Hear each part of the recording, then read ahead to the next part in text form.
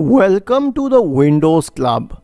If you encounter the attempted switch from DPC blue screen of death error on your Windows computer, then either read to this article on the Windows Club or simply watch this video. I will guide you to the resolutions.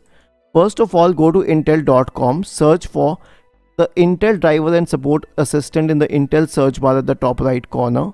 Download the tool and install it on your system. Run it to update all the drivers at once.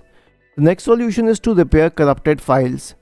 Search for command prompt in the Windows search bar. In the right pane, click on Run as Administrator to open the elevated command prompt window. In the elevated command prompt window, type the command sfc/scan now and hit enter to invoke the sfc scan. The next solution would be to scan for virus and malware on the system. Search for Windows Security in the Windows search bar and click on the option to open the Windows Security tool. Go to the Virus and Threat Protection window. In the right pane, scroll down and click on Scan options. Check Full Scan. Scroll down and click on Scan Now. The next solution would be to run the Memory Diagnostic tool. Press the Windows key and the R button together to open the Run window. In the Run window, type the command mdsched and hit enter.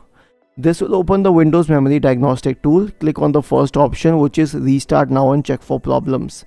The last solution would be to run the Driver Verifier tool. Press the Windows key and the R button to open the Run window. In the Run window, type the command Verifier and hit enter to open the Driver Verifier tool. Select Create Standard Settings, click on Next. When you click on Next once again, it will run the Driver Verifier Manager tool. Isn't this easy and interesting? If you have any doubts, please go to the original article on the Windows Club, scroll down to the comment section and write your query. We will surely answer to it. Do not forget to subscribe to the channel. Thank you for watching this video and have a nice day.